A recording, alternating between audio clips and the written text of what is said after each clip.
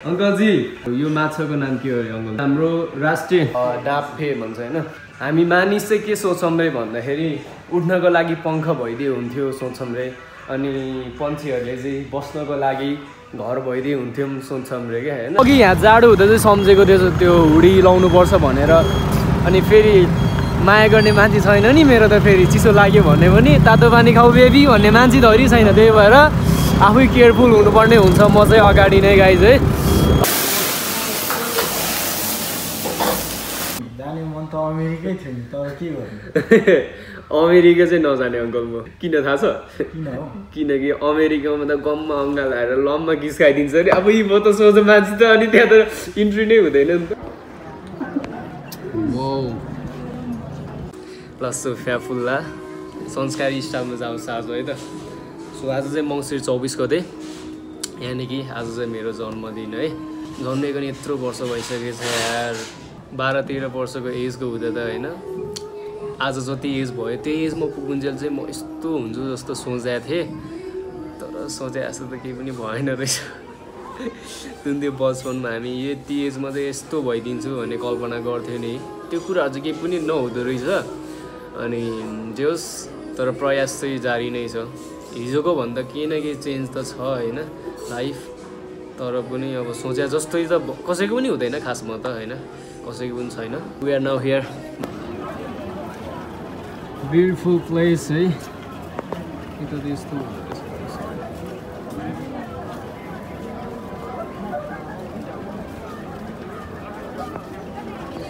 Believe in God, believe in God, believe in your self, everything is possible भन्छ नि होइन guys.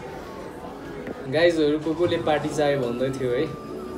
Number 1 मा थियो सुजन, मेरो 36 साथी, उसले पार्टी चाहियो भन्दै थियो। पार्टी त खुवाउनु हुँदै गाइज हो होइन। कफी त उताहरू खाइरहेको छु म यहाँ बौद्ध आएर। अनि मलाई खासमा मान्छेहरू बर्थडे आयो भनेर एक्साइटेड भइरहेको हुन्छ कि, मलाई चाहिँ त्यस्तो महसुस चाहिँ कहिले पनि भएन।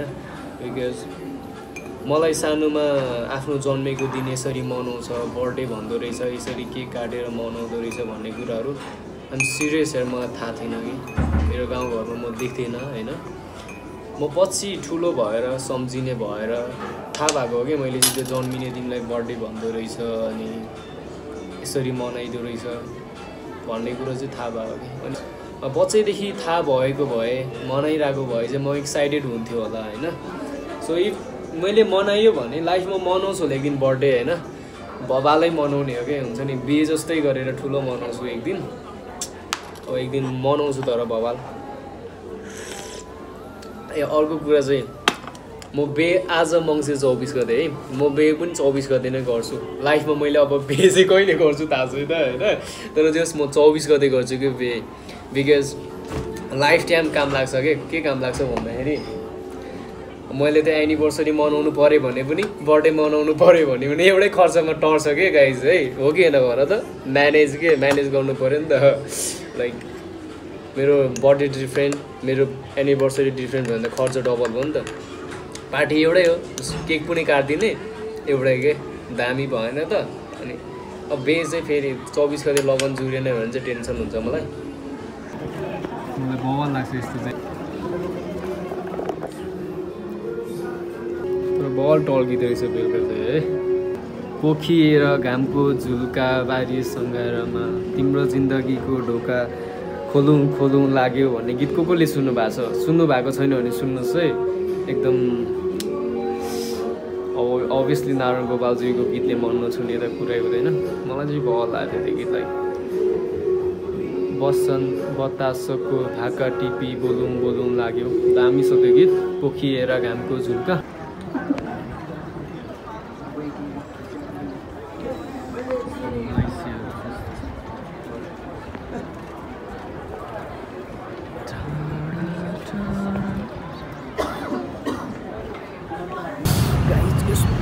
जाडो छ नि होइन, पुरै लाइक हुन्छ नि। छन त ब्यागमा ज्याकेट छ मसँग, के भन्छ हुडी ल्याएको छु, तर अब रोडमै लाउने कुरो त भएन। तर एकदम बबाल बनाएर छ अहिले।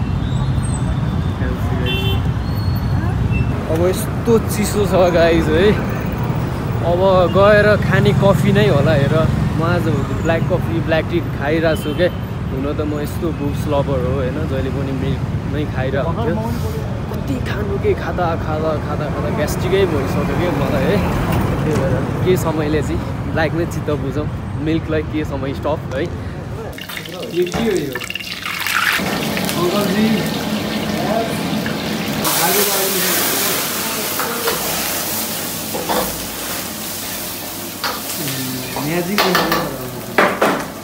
यो हालिदिने अङ्कलजी ल्याम्पमै कि बिस्तारै ल्याम्पमै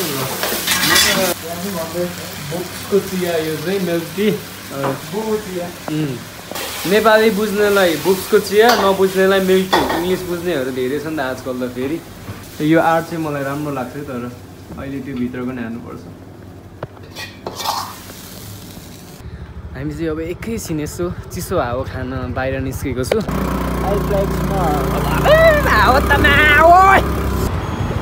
राम्रो देखिँदो रहेछ सिटिजन ब्याङ्क मैले त हेर न कस्तो अघि यहाँ जाडो हुँदा चाहिँ सम्झेको त्यो हुडी लाउनुपर्छ भनेर भित्र छिरेको जाडो महसुसै भएन क्या अहिले फेरि जाडो भयो सम्झ्यो अब गएर चाहिँ लाउनै पर्यो अनि फेरि माया गर्ने मान्छे छैन नि मेरो त फेरि चिसो लाग्यो भने पनि तातो पानी खाऊ बेबी भन्ने मान्छे धरि छैन त्यही भएर आफै केयरफुल हुनुपर्ने हुन्छ म चाहिँ अगाडि नै गाइज है अङ्कलजी हेलो अङ्कलजी के बिजी हो आमा यति नभइदिएछ न हो के भुक्का बनाउँदै हुनुहुन्छ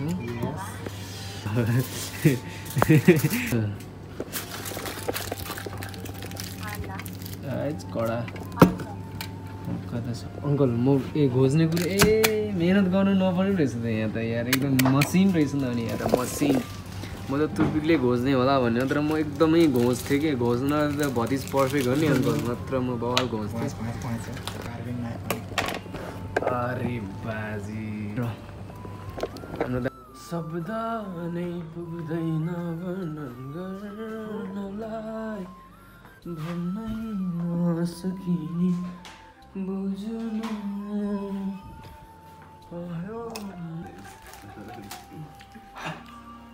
बनाएको छु क्या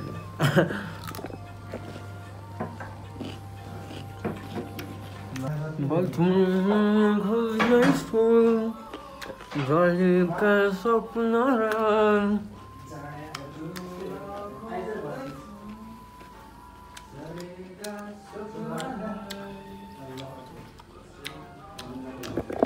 हामी चाहिँ अहिले रेस्टुरेन्टदेखि निस्केको अब रुमतिर जानु पर्यो गाइज गुड नाइट है फेरि बिहान पनि भ्लग स्टार्टिङबाट हुन्छ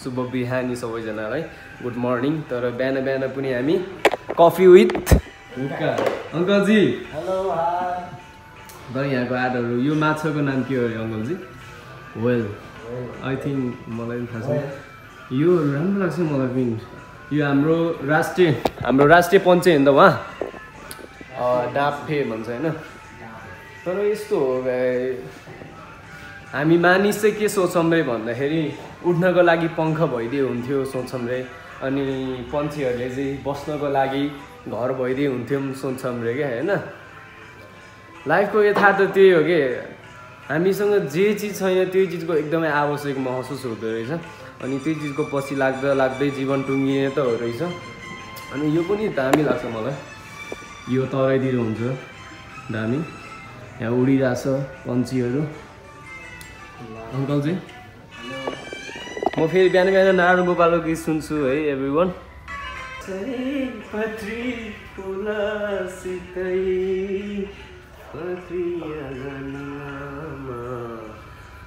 बतासको भाका टिपी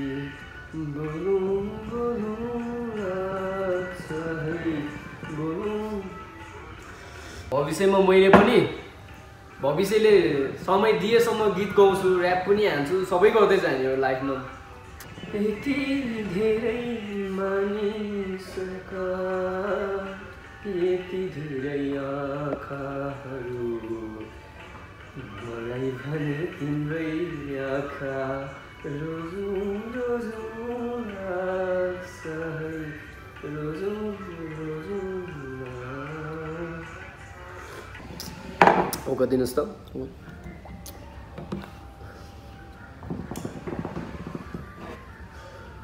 अनि अङ्कल फेरि विदेश जाने सोच्नु भएको छ छैन? विदेश त जाने हो नि, जाने मन त अमेरिकै थियो नि, तर के गर्नु? अमेरिका चाहिँ नजाने अङ्कल म। किन थाहा छ? किन हो? किनकि अमेरिकामा त गममा अङ्गाल आएर लम्बा गिस्काइदिन्छ नि। अब म त सोझो मान्छे त अनि त्यहाँ त इन्ट्री नै हुँदैन नि त।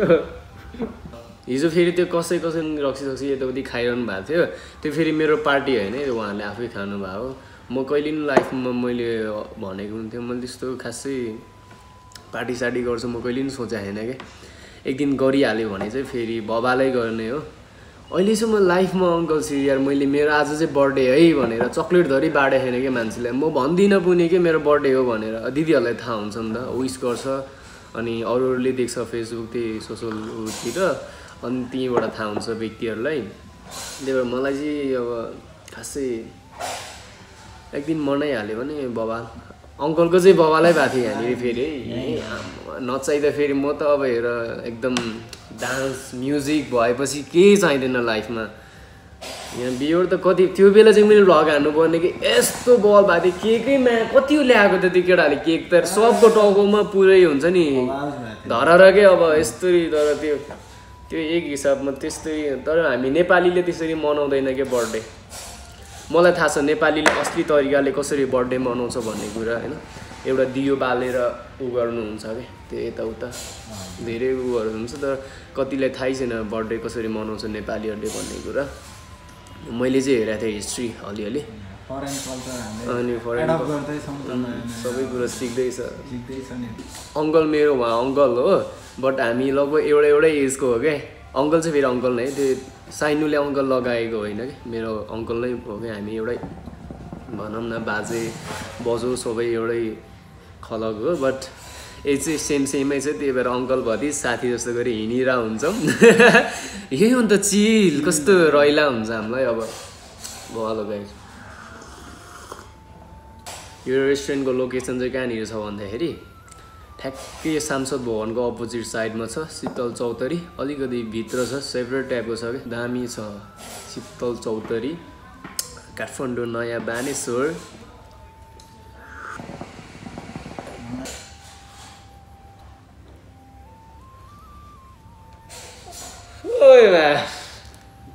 एउटा गीत छ त्यो, यो चाहिँ बगाल लाग्छ।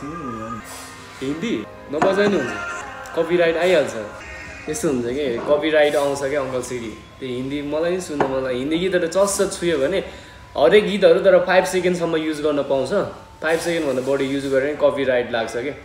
अब कपिराइट मिन अब अङ्कललाई अलिक थाहा छैन नि त युट्युबको। यस्तो हुन्छ क्या, अब मैले यत्रो मेहनत गरेर भिडियो बनाएँ होइन, त्यो कपिराइट आएपछि गीत चाहिँ मनपर्छ भन्दा त्यो गीत त मलाई पनि एकदम मनपर्छ। हिन्दी गीतहरू नि धेरै सुन्छु। यस्तो हुन्छ क्या, कपिराइट आएपछि मैले यत्रो मेहनत गरेर भिडियो बनायौँ नि त, अनि कपिराइट आएपछि सक्यो कि मेरो एटलिस्ट 100 भ्युवर्स आए पनि मेरो लागि त वाच टाइम बढ्छ नि यार। 100 जनाले 2 मिनट हेऱ्यो भने पनि मेरो लागि कति वाच टाइम पुग्यो भन त होइन। त्यही भएर त्यो आएपछि जति इन्कम हुन्छ जति वाच टाइम आउँछ त्यही हो क्या।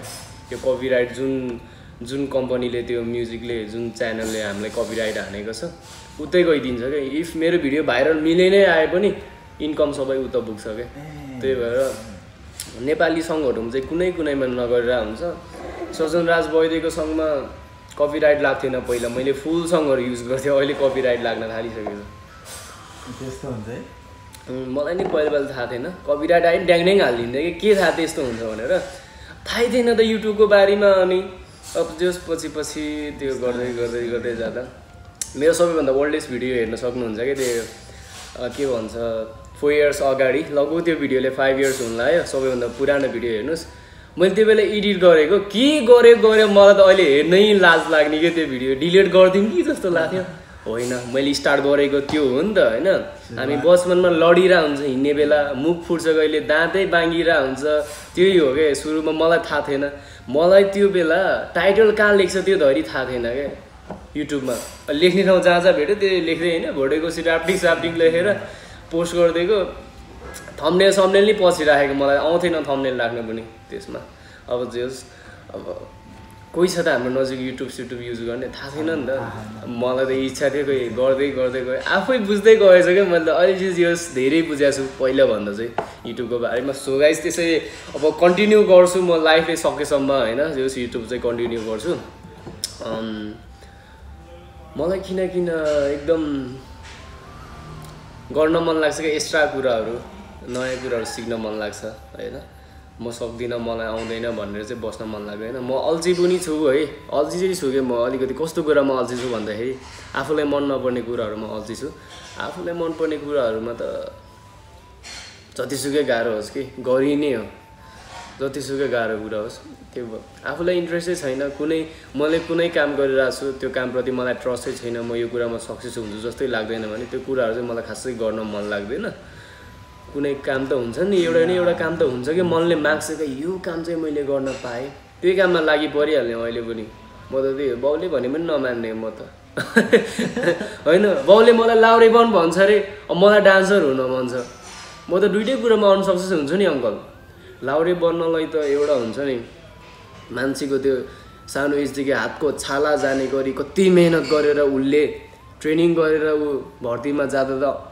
उसलाई अनसक्सेस हुन्छ ऊ फेल हुन्छ भने मलाई त इच्छै छैन लाउरे हुनु बाउले जबरजस्ती दलाइरहेछ त्यो लाउरे बन भनेर ट्रेनिङ गराइरहेछ इच्छा नलागी गरेपछि म अनसक्सेस हुन्छ जस्तो मलाई लाग्छ क्या हुन्छ नै अवश्य नै र अब त्यो म लाउरेतिर ट्रेनिङ गर्न थालेपछि मेरो मनले के मागिरहेछ मलाई डान्सर हुनु छ मैले डान्सप्रति पनि मैले ट्रेनिङ गर्न पाएन नि त डान्स सिक्न पाएन म दुइटै कुरामा अनसक्सेस हुन्छ कि लाइफै मेरो डामाडोल हुन्छ क्या किनकि त्यही भएर आफ्नो मनले जे कुरा मागेको छ त्यो गर्दै जाने हो अनि मात्रै सक्सेस हुन्छ मलाई पनि त्यही लाग्छ कि मनमा जे कुरा हो त्यो चाहिँ स्टार्ट गाइज लेट्स अहिले नै सुरु गरिहाल के गर्न मन लाग्छ कसैले भ्लग बनाउन मन छ भने मेरो 2GB ऱ्यामको फोन छ मेरो क्यामेरा राम्रो छैन भनेर नबस्ने स्टार्ट ब्रो जस्तो आउँछ हान्देऊ कञ्चवाला त्यो नोकिया फोन भयो भने हान्देऊ केही फरक पर्दैन सुरुवात चाहिँ गर्नुपर्छ अरे के किनकि हाम्रो समय छ उमेर छ हाम्रो बाउ बाजेको पालामा त्यस्तो अपर्च्युनिटीहरू थिएन हाम्रोमा धेरै प्लेटफर्महरू आइसक्यो हामीले केयरलेस गर्नु हुँदैन एउटा यमबुद्ध दाइको शब्दहरू म एकदम याद गर्छु गाइज होइन यमबुद्ध हाल्छ त्यस्तो व्यक्तिहरूको पनि हिस्ट्रीहरू हेर्नुपर्ने हुन्छ हामीले अब उहाँहरू जस्तो व्यक्तिहरूको हेरेपछि चाहिँ जोस आउँछ कि मनमा ओहो मर्नुभन्दा अगाडि के गरेर जानुपर्ने रहेछ है भन्ने खालको एउटा मनमा आउँछ क्या मनी इज एभ्रिथिङ पैसा सबै थोक हो नि जस्तो लाग्छ तर मलाई त्यस्तो पैसै कमाउँछु लटअप चाहिँ छैन मलाई त्यो अलिकति आफू मनपर्ने कामहरू गर्दै जाने हो त्यो कामले जति कमाओस् के त्यही हो म चाहिँ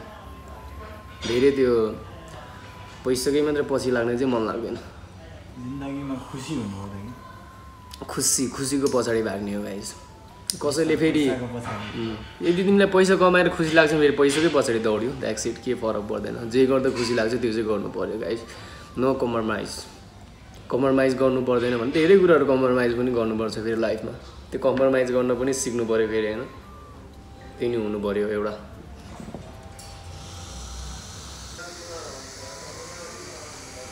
एभ्रीवान अब चाहिँ भ्लग अन्त्य गर्नु पर्ला है रेस्टुरेन्ट यहाँभित्रको यस्तो छ ठिक छ गाइज रेस्टुरेन्ट ठिक छ बवाल छ यहाँको सो त्यो एभ्रीवान सबैजनालाई धन्यवाद भ्लग हेर्नु हुनेलाई थ्याङ्क्स फर वाचिङ